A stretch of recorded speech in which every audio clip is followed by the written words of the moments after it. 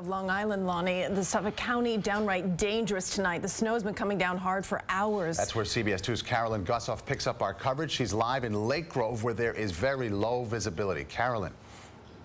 Yeah, there is indeed. This has to be what they mean when they talk about whiteout conditions. The snow has been coming down heavily here in Suffolk County for hours, and it's really whipping into your...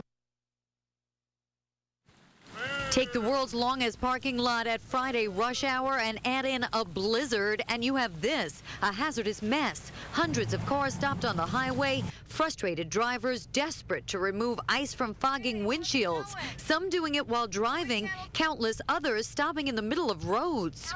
How's the driving? It's terrible. My wipers just died.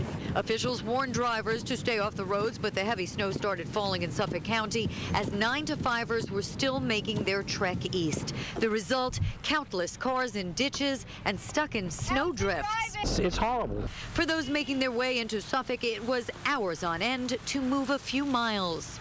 It's horrible. It's not good at all. And we need plow trucks out here. Cars perched up on an ice bank. Freezes up.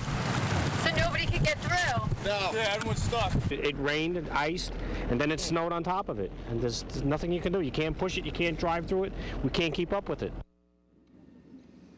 The roads truly becoming the main story of this blizzard, at least so far here in Suffolk County. You can see Route 347 behind me with disabled cars really abandoned in the middle of the road. The road's so bad that a little while ago, Suffolk County announced no passenger vehicles allowed on their two biggest roadways through Suffolk County, Sunrise Highway and the Long Island Expressway. They're closed to passenger vehicles, only emergency crews allowed for police to get to all those disabled cars and for the plows to be able to do their job. And they haven't even started yet on the smaller roads. That's the latest from Lake Grove, Long Island. Carolyn Gusoff, CBS 2 News. Carolyn, thank you. CBS 2's Hazel.